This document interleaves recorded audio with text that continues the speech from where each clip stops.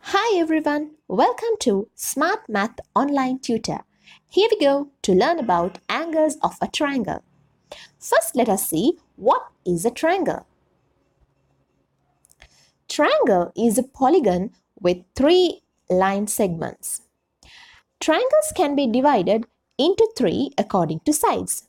If all the sides are equal, it is an equilateral triangle.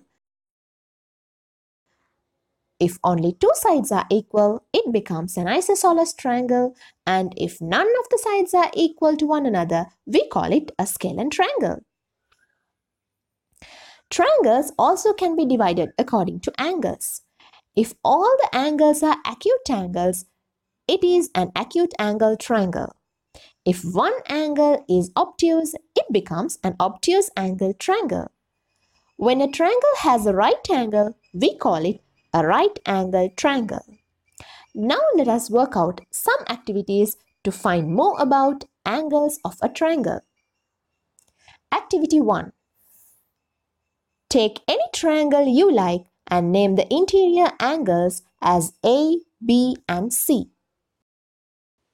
Then separate the angles of the triangle. Now arrange the 3 angles closer to one another. Hey, do you see? All the angles together makes a straight line. So we can conclude interior angles of a triangle is equal to 180 degrees. Let's turn to an example based on the theory.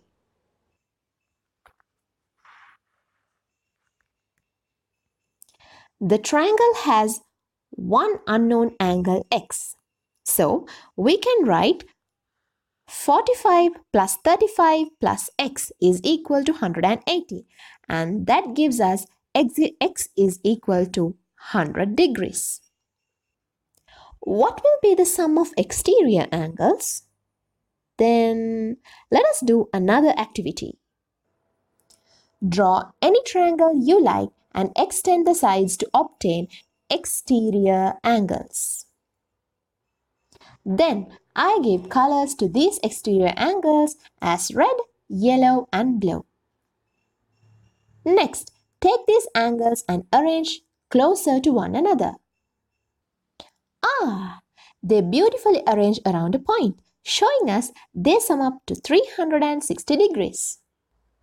Let's look into a question related to this now.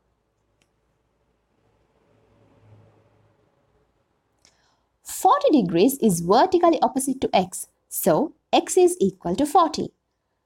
Then x plus y is 180 because they form a straight line.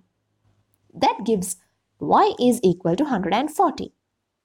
Now we can state 140 plus 120 plus z is equal to 360, and then z becomes 100. Hope I made myself clear about the angles of a triangle. See you with another smart math clip. Until then, goodbye.